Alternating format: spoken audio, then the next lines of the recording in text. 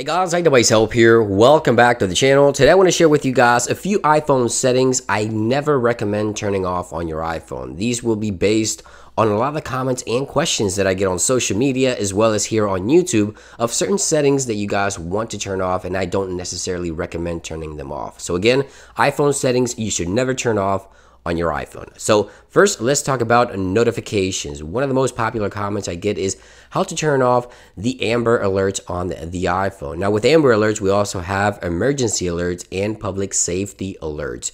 I recommend never turning these off because of course these are very beneficial. They can benefit a lot of people, including yourself. It is entirely up to you if you want to turn them off. Again, that's going to be under notifications all the way down. Amber Alerts, emergency alerts, and public safety alerts. But I always recommend keeping those on, never turning them off on your iPhone.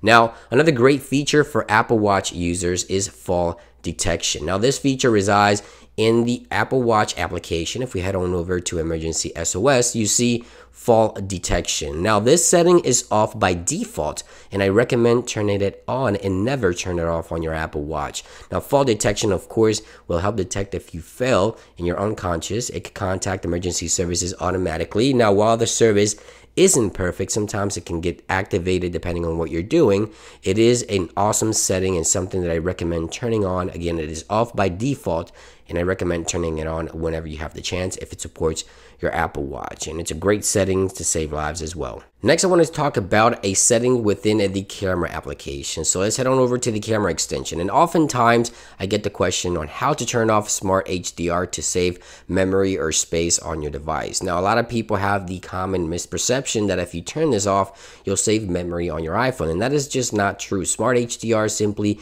grabs all of the exposures in one single shot, combines them to give you the best shot possible. Smart HDR, no Smart HDR, as you can see here by these two photos here. So I always recommend never turn off Smart HDR on your iPhone.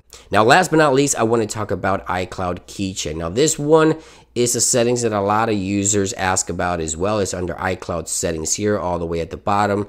Now, iCloud Keychain, this one saves all of your passwords throughout all of your iOS devices, including Mac. So you don't have to remember your passwords. You can use Face ID or Touch ID to automatically autofill all of your passwords across the entire ecosystem, right? macOS, iPadOS, and iOS. Now, a lot of users do not want their iPhones to remember their passwords, but keep in mind, if you turn off iCloud Keychain, you will always have to remember all of your logins across the entire ecosystem because, of course, the keychain will be turned off. A lot of users do ask about that one. That one is entirely optional. I always keep it on because I can't remember all of my logins for everything. So it's just a lot easier to keep it on and just have all of those at my fingertips if I have Touch ID or Face ID. And those are some of the settings I recommend you never turn off on your iPhone. Let me know if you have any additional questions, any additional settings that you may want to turn off. Leave them in the comments down below. Thank you for watching today's video, guys. Have a great day, and I'll see you real soon.